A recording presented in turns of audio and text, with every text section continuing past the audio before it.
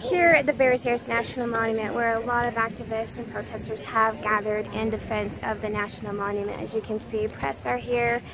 Looks like Zinke just pulled up. We're awaiting him to get out of the vehicles.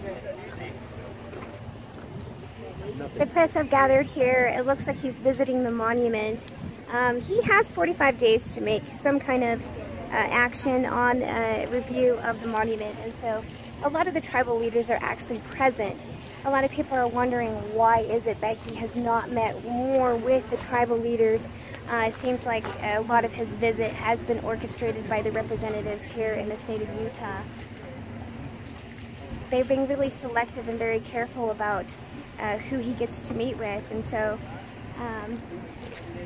PANDOS is here just trying to understand why he hasn't met with the tribes. Here we go. Okay, looks like Zinke's getting out of his vehicle now.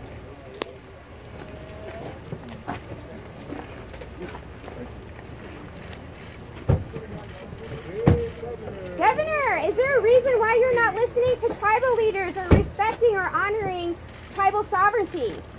There are many tribal leaders here. Zinke, is there a reason why you're not listening to tribal leaders?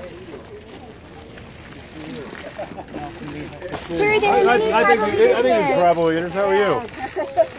When are you going to meet with the tribal leaders? It's kind of unfair that you've only met with them for 1 hour, sir. Is there a reason why you're not listening to them more? Yeah, and for Bears Ears. National Monument.